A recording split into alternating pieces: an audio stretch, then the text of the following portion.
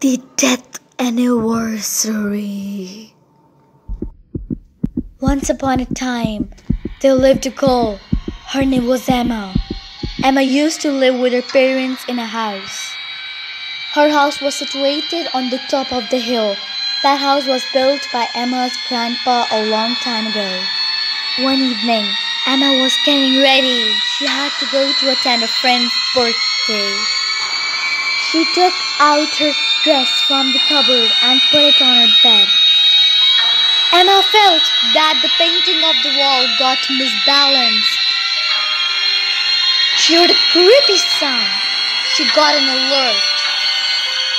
What was that? Emma muttered. As she turned around, the painting was perfectly placed on the wall.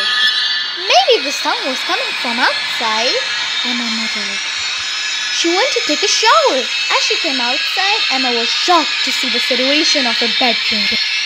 It was all upside down. The painting was misplaced. Her dress was on the floor, yet the door of the room was locked. Emma gazed the window pane. It was closed too. Suddenly, a phone rang. It made Emma terrified of the phone. But she managed to pick it up. It was Anna. We are waiting for you, Emma. Hurry up. Emma somehow managed to get ready for Anna's party. Although she was constantly thinking about what had happened in her room.